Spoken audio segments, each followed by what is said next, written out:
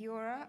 This is my first time in New Zealand, and I've never been to a conference like this. It's been absolutely beautiful. All right, and I don't often give PowerPoint presentations, so let's hope this is really flawless. Yay, okay. So hordes of angry women wrote to me after the publication of this book. They weren't angry at me. The book is the accumulation of 8 years' research about the trauma, internalized misogyny, mental health issues that often lie behind women's problematic substance use, and also internalized racism and intergenerational trauma sometimes. So my social media inboxes became a kind of safe harbor for readers to dock their most rageful thoughts. If I'm honest, at some time, especially during the media cycle of the book, where I was relentlessly asked about the 4 pages relating to my own childhood trauma, this became a bit exhausting sometimes. Women would write to me saying, "Maintain the rage." And I think, I've been maintaining it for so long. But these messages all had one thing in common, I noticed, and that was that the owners had felt catastrophically disempowered, often around ownership of their bodies. I'm just going to put this down.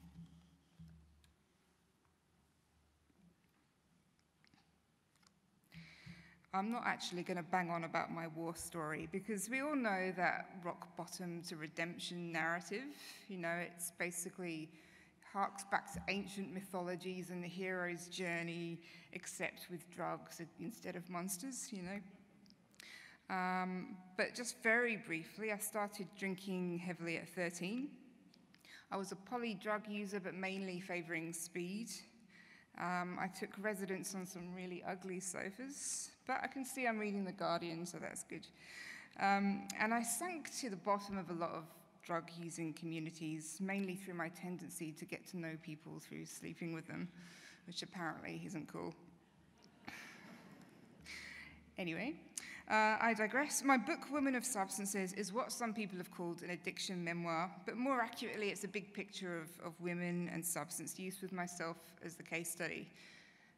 I did honestly ask myself, do we really need another white middle-class woman talking about her addiction story?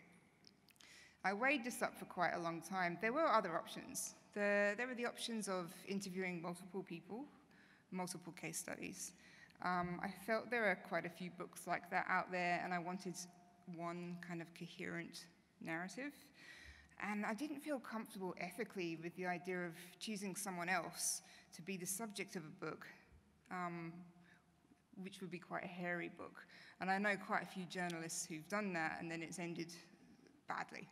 So I thought, okay, well, if I use myself as the case study, it would just be a jumping off point.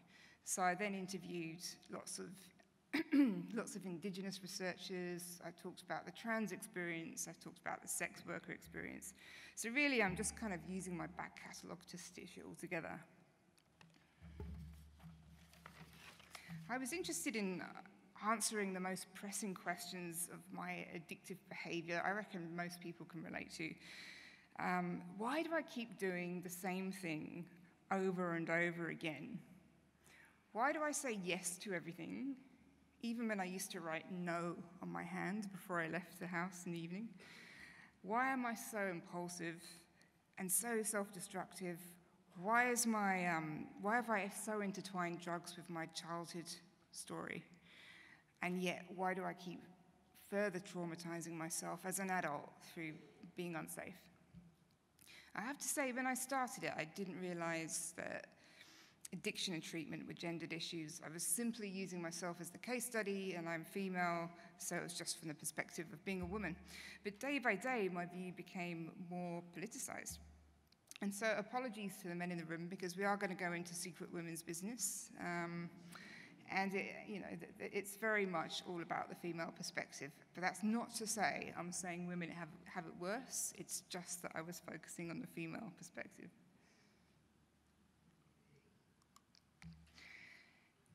How do you start writing a research-heavy book when so far your journalism has mainly been about culture and music? Like this. I literally started Googling words like self-medication professor or dopamine addiction, as well as scouring places like The Conversation for experts. But once I'd got the first few interviewees under my belt, they then recommended other people, and so on. And I soon felt that I was putting together this bigger picture of women and substance use, which they might not individually see, apart from, maybe once a year and they come to a conference like this and they hear other people talk. But if you think you've ever felt imposter syndrome, imagine going along to an academic who's an expert in their field and admitting that you are the case study. I didn't literally go to them. I used to do that all the time, but it was still a bit awkward. I wound up interviewing 35 clinicians, neuroscientists, people working on the front line about dual diagnosis, eating disorders, sexual assault, childhood trauma, domestic violence, self-harm, and more. So here are some of the things I learned. Something I kept hearing a lot is that women self-medicate more than men. But then I started to ask if that's really true. Sometimes I think we're not self-medicating, we're just taking care of business. Certainly the more feminist academics that I interviewed, though, said, yes, women do self-medicate more than men because we live in a patriarchy with all the additional stresses that entails before you even get to things like sexual trauma and domestic violence. But then perhaps men frame self-medication differently. It's framed as a culturally acceptable after-work drink or getting wasted with the guys because it's far less socially acceptable for men to admit that they're struggling to a GP or otherwise. So women self-report more. And this is how gender bias really gets in the way. What I do think is that women tend to get pathologized a lot more than men. So when it comes to drug use, men can be bad, but women have to be mad or sad. To put it more technically, women are considered to be more likely to use drugs and alcohol for negative reinforcement, such as alleviating anxiety. Whereas men, their reasons are supposed to tend towards positive reinforcement, such as letting off steam. I think because of those social perceptions, women have learnt to frame their own substance use as meaning there's something wrong with us up here. Partly because there's more stigma around women's drug use, but also because we're conditioned to think that dissatisfaction with our lives means we're unwell. And these adverts show how that kind of attitude begins. Check this one out. In the middle of the last century, there are loads of adverts for pharmaceutical speed sedatives in magazines. So this advert's from 1967, and it says, you can't free her, but you can help her feel less anxious. So in other words, she's got to keep doing the housework, but you can sedate her. There are so many ads like this. There's a 1956 advert for Serpacil, which offers to raise the emotional threshold against everyday stresses. And there's a photograph of a woman hemmed in by a vacuum cleaner and a screaming kid. And then there's the foreground of a 1970 advert for Ritalin, which was the slide before. Actually, is it? Yeah, there we go. Helps relieve chronic fatigue and apathy quickly. It promises. Of course, women can experience serious mental health issues that they will often self-medicate, but these adverts were more accurately advising men on how to keep their unfulfilled wives working efficiently. And I think we've sort of internalized that, because now that baton has been seized by the wine o'clock meme makers. Here's a wine o'clock meme. You would have seen tons of these, I'm sure. And look, there's nothing wrong with a bit of humor, except the punctuation. But it's but it's weird. It's like we think we're not allowed to just enjoy a glass of wine. It has to be framed like there's something wrong. And it's because stigma and enjoyment are not natural bedfellows.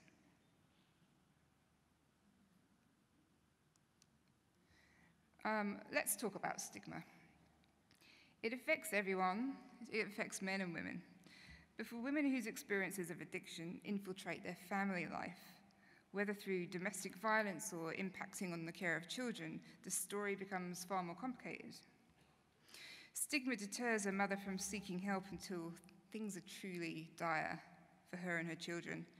It skews the way she's viewed by her family, maybe by a partner, maybe even by the AOD service that she comes into contact with. The frustrating thing is stigma makes no sense in Australia because it's a country that's had a national drug policy of harm minimisation since 1985. But stigma is generated daily by the dominant media, and the dominant media does not buy into harm minimisation one little bit. When women make tabloid headlines for serious drug incidents, I reckon there's 3 key tropes that they fall into. The first one is the party girl, and this will be when somebody overdoses on a pill, dies probably on a pill at a festival, and it would be a blonde white girl fetishized on the front page. And somebody will come forward and vouch it was the first time she'd ever taken a pill in her life. And it's this kind of, this could be your child, blonde angel trope. The second is the fallen middle classer, often, a politician's daughter. A tall poppy to be skived, and there's a bit of, sneering and laughing at this. And it's been a hit with readers ever since those pulp fiction novels where nice girls would get corrupted by jazz fiends. But it's the final trope I've identified, the slovenly mother who is the dumping ground for disgust. And this is really dangerous. One example amongst scores of tabloid stories that were published during the writing of my book concerned the triple murder of Adeline Yvette Rigney-Wilson and her kids. This was a headline that wasn't just Women's Weekly. This was a headline in newspapers as well, lots of newspapers that were syndicated. Murdered South Australian kids went hungry as slain mother put ice habit ahead of family. The more appropriate headline would have been man murders women and children. And this isn't a secondary headline like, oh, we found this out later. This is the headline everyone went with straight off the bat. Very little has been reported on about Stephen Peat, the partner who murdered Yvette. She calls herself Yvette. Yvette was an Aboriginal woman, which means that she was 34 to 80 times more likely to experience violence than a non-Indigenous Australian. And there's a writer in Australia called Celeste Liddle, and she keeps a blog called Dead Aboriginal Women. And it keeps a tally of each year's victims of assault and domestic violence. So she's painfully aware of the sort of stigmatizing headlines that accompany each story. She says, it seems that there's a whole new level of victim blame and demonization at play when sexism intersects with racism in this country. In fact, one of the only news stories that moved past Yvette's methamphetamine use was published in a newspaper called The Advertiser.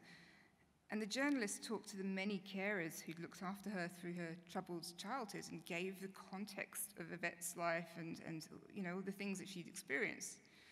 And we learned that she was one of 9 siblings. She was shunted around the country as a child. She was frequently around adult drug use. She had a large scar on her scalp, and she suffered an ear infection so serious she had to be flown to hospital. It was widely accepted by those who'd met her that she had experienced terrible abuse and neglect. None of this was mentioned in the other stories. With the huge demands for beds and treatment facilities for women, but particularly women with children, Yvette would have waited 6 months maybe for a place to come up to treat her ice addiction. Instead, to save herself, she would more likely have to lose her children to the care system, to have them shunted from pillar to post the way that she once was. And so this is just one example of how stigma affects women. One carer of Yvette said she hoped at the very least that Yvette's death will change practices for women who's been through what she's been through. This is a slide from the film Animal Kingdom. It's about a Melbourne gangland family, and in this scene, I guess the head of the family is about to coerce a woman into taking smack. And there's a chapter in Women of Substances, which is about older men and younger women. There's often a power imbalance between men and women who use drugs, and anecdotally, AOD workers will have heard awful stories about women being coerced into drug use. Oddly, though, I could find very few studies to back that up. I don't know why. It's just not something that's been covered very much, sometimes within injecting communities. But what I did find was studies acknowledging that women were often active initiates, and that was quite interesting. I had to adjust my way of thinking a bit. It was one by Dr. Joanne Bryant and Professor Carla Trelaw from the University of New South Wales. And they collected data from 334 people who inject drugs. And they said, while it's true that there are times when women feel pressured to inject drugs, there's also evidence that the people who give the injections can feel pressured into giving them. Some women described how their male partner's drug use was part of the attraction. Sometimes it was the prestige of being with a dealer. Sometimes it was protection from, other people in the community. Other young women were using drugs to bolster their idea of equality, like I'm acting the same as men. And when I thought about it, much of that was my experience too. To young Jenny, older men were brokers. They had the drugs, I didn't have to pay for them. The thing is, there's still that power imbalance. And it's one that's encountered through sheer naivety, and it's a situation that can go downhill fast. One clinician I interviewed who works with young people in Brisbane said a client might say to him, well, actually, I'm exploiting them because I get all these drugs for free. And he's like, yeah, but you're having sex with them. And they say, yeah, but that doesn't cost me anything. And he says, yeah, but if we were to put a price on the sex that you're performing, the same as we do for drugs, what's the going rate for oral sex from a 16-year-old girl? I actually nicked the chapter title from this clinician because I loved the way he described the scenario. He calls it a crude form of seduction.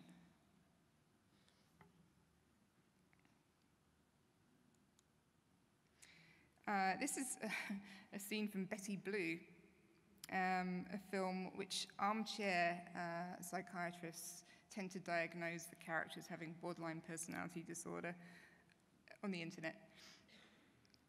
We have very gendered views of mental illness and addiction, and those stereotypes are often archaic. The Diagnostic Statistical Manual, I'm going to say, is gender biased.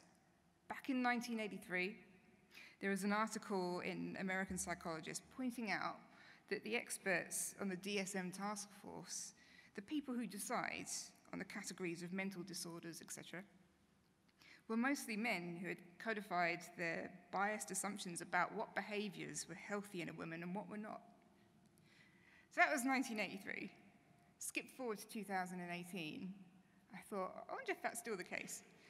So I had a look at the current task force behind the latest edition of the DSM. There's 27 members, 4 are women. And incidentally, I can't quite tell from looking at the pictures how many are non-Caucasian, but it's about as low. What are unhealthy behaviors in a woman? Well, having a suite of coping mechanisms to cope with trauma, apparently. Because those coping mechanisms have been labeled borderline personality disorder.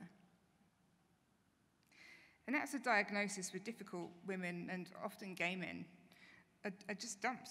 The problem being that if you diagnose someone with borderline personality disorder, a suite of symptoms for coping with trauma, then you're probably just going to medicate them and not deal with the underlying trauma. Behind the scenes, it's actually often called hard life syndrome, to give you an idea.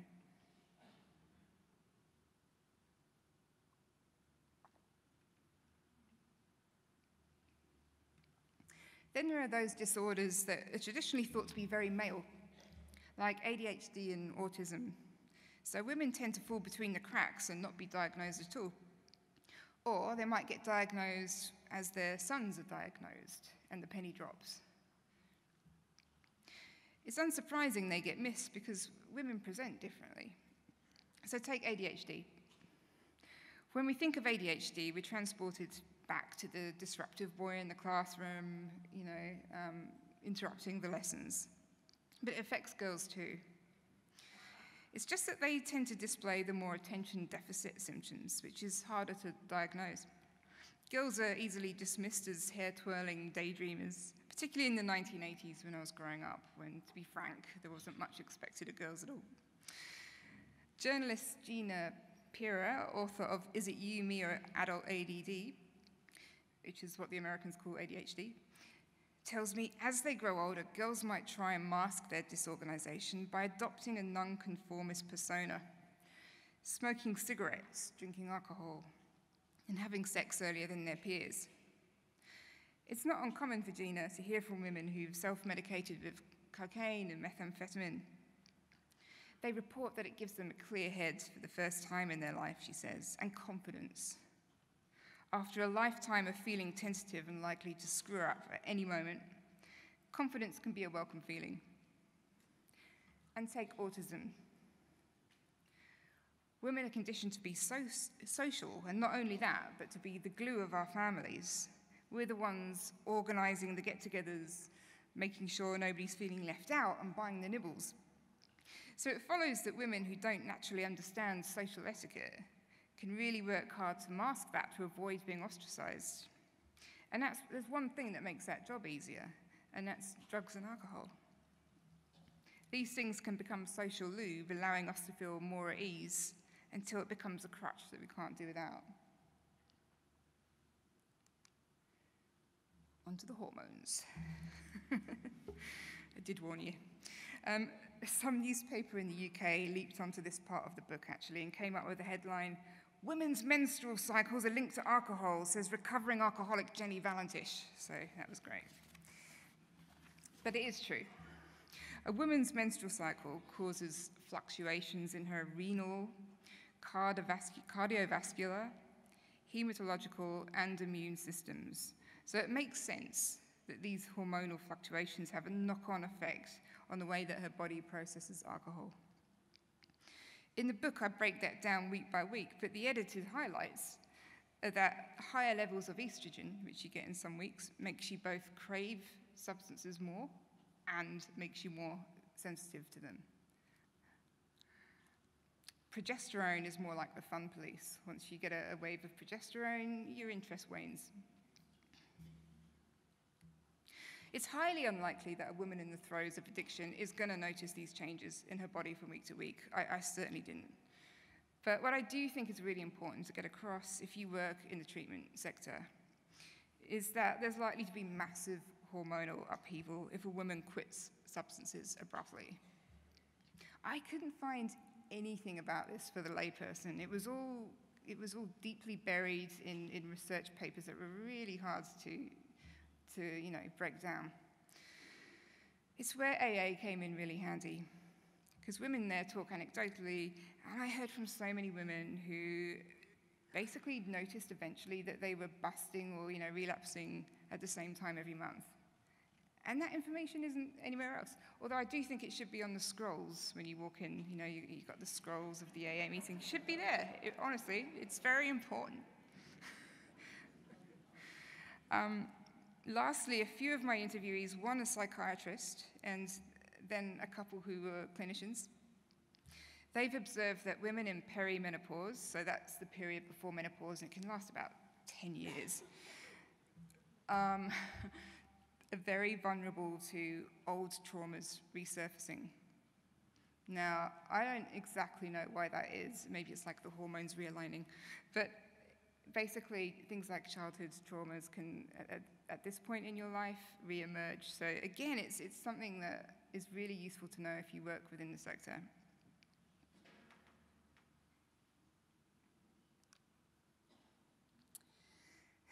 This is actually an image I found from a Tumblr called Show Us Your Story. It's worth a look. It's people, that you can see that they have this initial layout, and then they mark on it things like where they've self-harmed. The blue is childhood memory, so you can see that's the sexual parts of the body in this case. I guess it's just yet another way of sharing stories. But a woman from a young age is sent the message that her body is a commodity. For some, it's more through cultural cues, so, through Instagram and media. For others, it's more literal. Her body from a young age is used by relatives and friends of the family for their own sexual gain.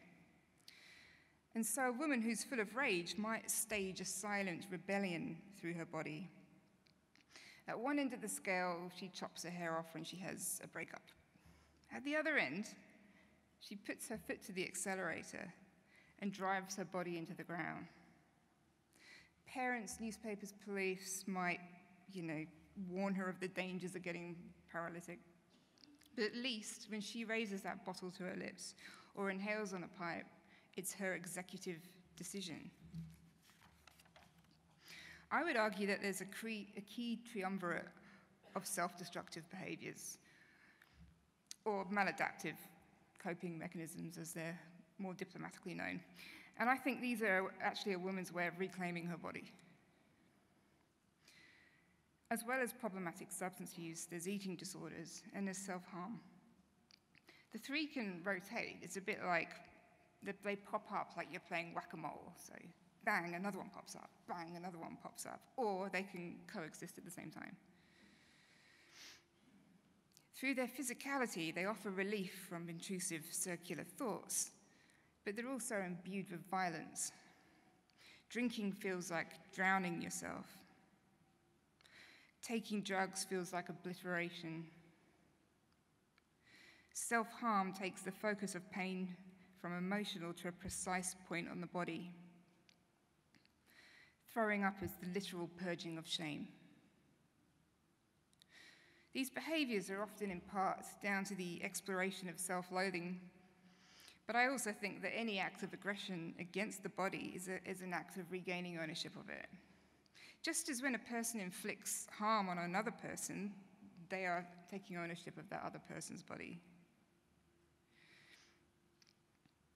To decide to harm oneself, or to put on a lot of weight, as Hine Birangi said yesterday, or to lose a lot of weight, can be particularly appealing to an adolescent with no autonomy, or to a person who has experienced sexual abuse, or to someone who has been shamed for their sexuality, or to anyone who feels that their body is being co-opted by everyone else.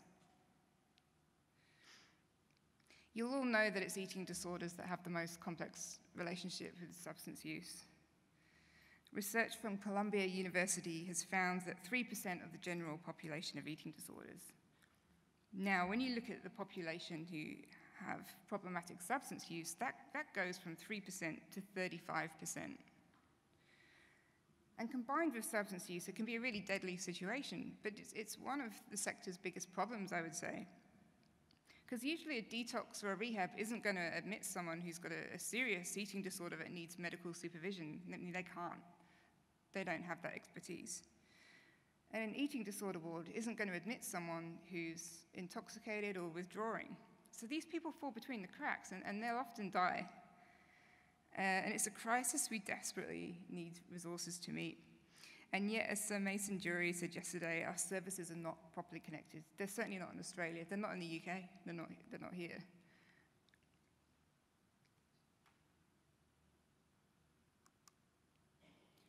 Okay, moving on to trauma. There was a period in my early 20s when I was going to my GP every single week.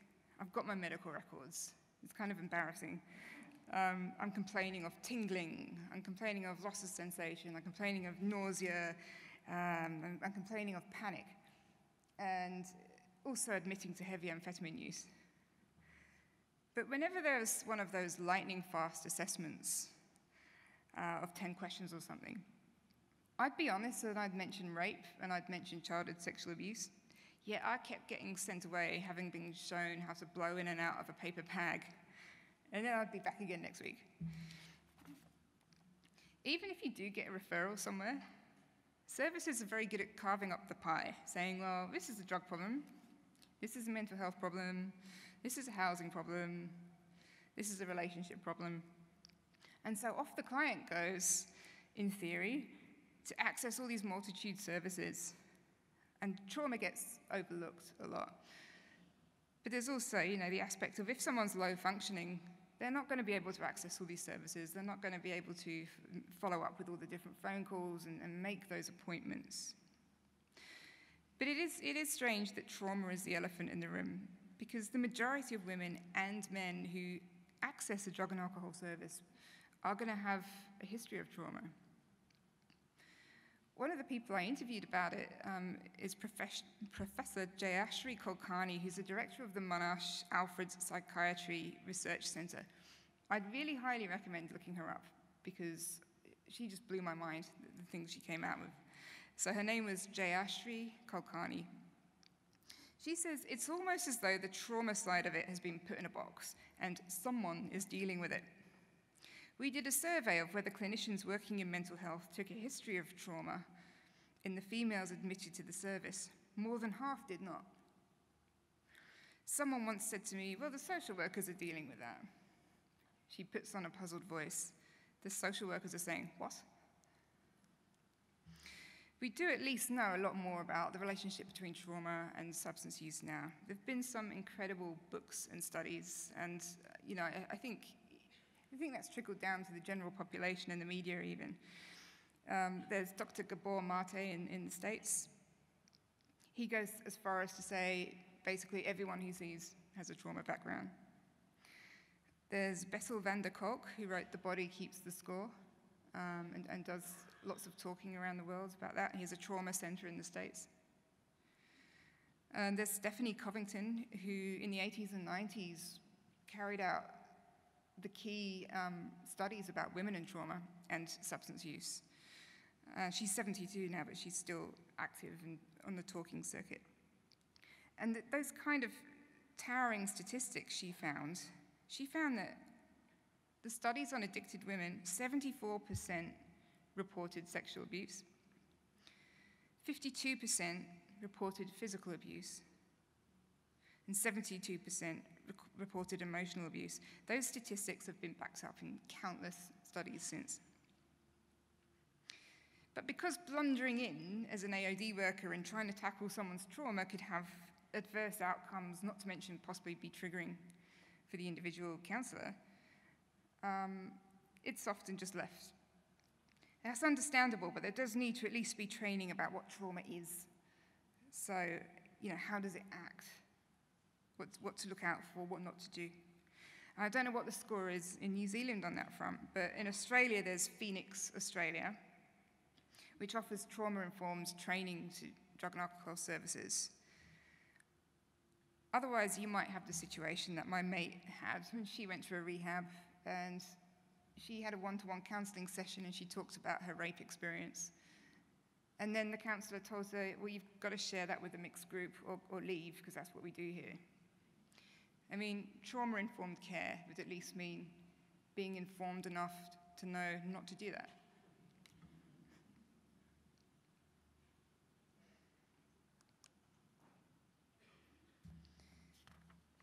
Oh, I've jumped ahead, but I'll leave Vicky there. And that leaves me to, should there be more women-only treatment? I think so. Many women I've spoken to disagree. They feel like they really benefited from mixed groups and from hearing stories from men. I felt women's groups for me were less complicated. I didn't have to worry about my hair, or tension, sexual tension. It was just so much simpler. But at the more serious end of the spectrum, a woman might be in the process of leaving an abusive relationship or focusing on getting her kids back, or she might generally feel unsafe in mixed groups. So this is Vicky Roach on the screen. The irony of Vicky Roach being an advocate for Aboriginal women in the criminal justice system, which she is that until she first went to an adult prison at 17, she thought she was Italian. So you guessed it, she was fostered into a white Christian family in a western suburb of Sydney, and she told me, they let me believe I was a wog. So I was interviewing her about intergenerational trauma, pain, grief, and loss and displacement that's been passed down because of colonization. In fact, she's a Yuin woman born to a stolen generations mother. First Nations people are 16 times more likely to be incarcerated in Australia. And Vicky's life followed the script of someone who's experienced intergenerational trauma. So she was a runaway at 9. She was a heroin user by 14, with a habit supported by sex work in King's Cross. And between 1976 and 2003, she had 125 convictions or findings of guilt. But in 2004, she went to jail for the final time. While interned, she attained a master's and she got politicized. And with the help of the Human Rights Law Research Centre, she successfully overturned the Howard government's ban on prisoners voting at elections, which she now disagrees with, just thinking, I don't think we should vote at all. But that's not what I'm here to talk about. She was talking to me about how the prison system should be abolished, or at the very least, cultural sensitive training should be across the board for anyone working in the criminal justice system. But she also talked about ways of healing. The most promising alternative she's come across is Dajiri, which translates as deep listening. It's a central desert tradition of going out in the bush and reconnecting with country and culture. There's a book about it I'd really recommend by Judy Atkinson, and it's called Trauma Trails, Recreating the Songlines, the Transgressional Effects of Trauma, Indigenous Australia. Just as modern psychology is talking a lot right now about the gut-brain connection, Judy believes we have a brain-feet connection, and that feet are involved in storytelling. So she brings context to trauma by walking across country with people, mapping their stories as they talk, taking in the sites of massacres, settlements, and displacement that wreaks havoc on the lives of that person's family. And then those trails give greater meaning to uncontrollable feelings. And Dajiri is complementary to narrative therapy. I might be preaching to the converted here because it was created by a New Zealand therapist, David Epstein, and also an Australian social worker, Michael White, in the early 80s. And then it was further developed in Adelaide with Aboriginal community workers. And narrative therapy challenges a language of deficit. So somebody might say, I'm a terrible mother.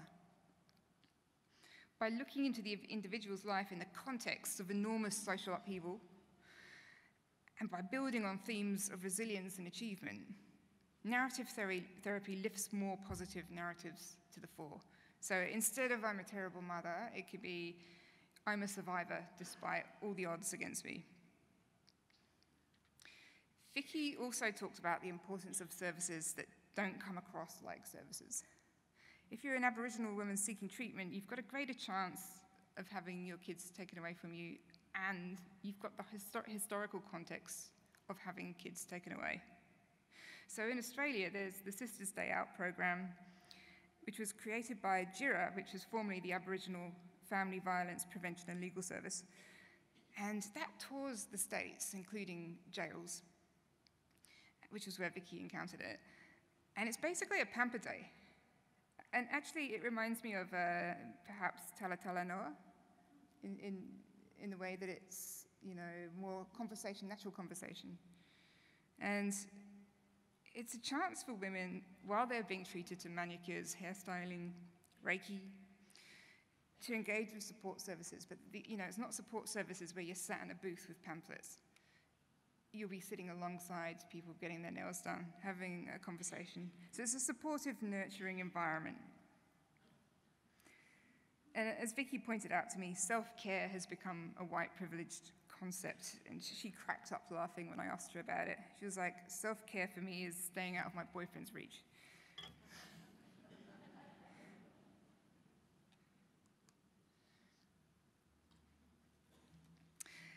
Another way women differ to men when it comes to substance use is we're more prone to serious conditions, such as high blood pressure, cirrhosis of the liver, nerve damage, which is alcoholic polyneuropathy, weakening of the heart muscle, and damage to the brain, and in a much shorter time frame than it can happen to men.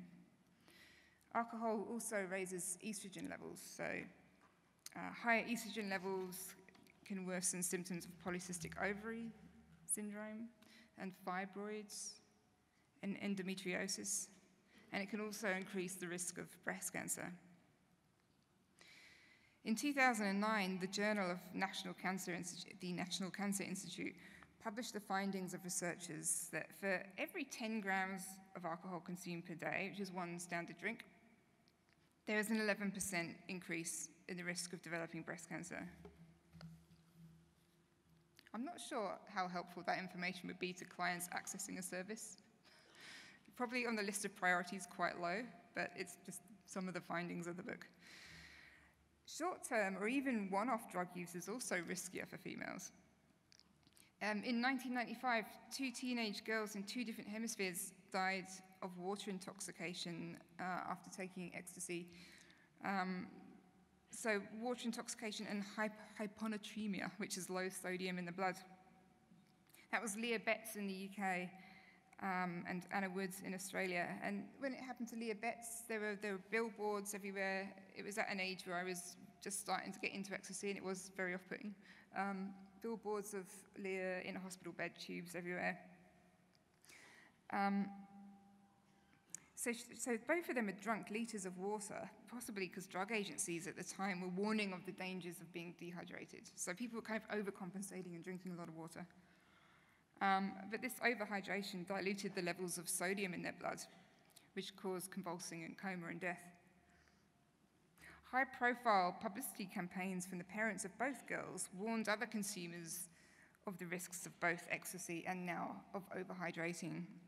But what's not commonly known is that females are way more at risk.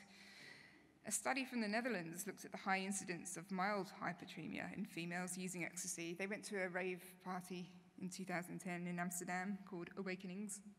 And their 63 subjects, male and female, were identified as having taken MDMA. And then their plasma sodium concentration was tested. And the researchers found that only 3% of the males developed hyponatremia, as opposed to 25% of the females.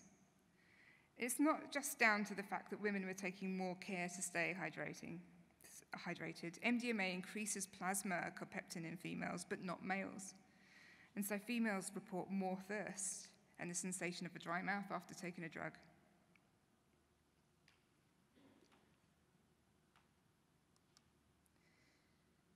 While I was writing this book, 3 academics that I interviewed raised concerns about gender bias in drug and alcohol research. There was Professor Jan Copeland, the director of the National Cannabis Prevention and Information Center.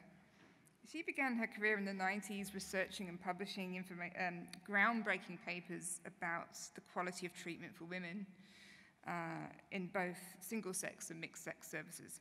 And she said she was told by a leading drug and alcohol physician back then that it was a complete waste of time to address anything to do with women because men are the majority and that's where the focus should be. I kept hearing that. Jane Asher, the professor of women's health psychology at the University of Western Sydney, she said, as a junior researcher, I was advised by my head of department not to do women's health research and definitely not to do anything remotely feminist, because it would completely ruin my career. He told me I should do basic experimental research. He didn't say on men, but that seemed to be the implication. And not much has changed. Another academic who asked to remain anonymous said, gender isn't a big priority on the agenda.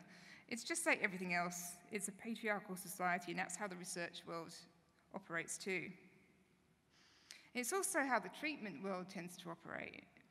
Because there, men are still seen to be the norm. And it is true that more men access treatment than women. But it's because women have more barriers to treatment because, mainly of childcare, also of stigma. So they're more generally left in the population. But the problem there is that many treatment services don't gender split their data. So any data you get from treatment centres tends to be about the male experience, and that perpetuates this thing of continuing to provide services geared around the male experience. So it was nothing short of a bombshell when in October 2016 there was this report from the National Drug and Alcohol Research Centre in Australia, and it concluded that by the end of the last century, men and women's drinking, it was actually about equal. And not only that, but there was some evidence that women born after 1981 are now drinking more than men. That was based on pooling data from 68 studies about drinking habits across 36 countries. So it was huge. But in any case, even if men were the majority when it comes to drug and alcohol research, we can't just go with the majority rule. And to illustrate this, I'll get to the point of the rat. This is how male-based research can physically backfire on women. There's a Melbourne neuroscientist, Rachel Hill, and she discovered that out of the 710 scientific studies she reviewed for her paper on schizophrenia, 75 to 80% exclusively used male rats. And she immediately recognized the irony there by rejecting female rodents on the grounds that the many stages of the reproductive cycle would, contaminate the data. Scientists are ignoring an inconvenient truth.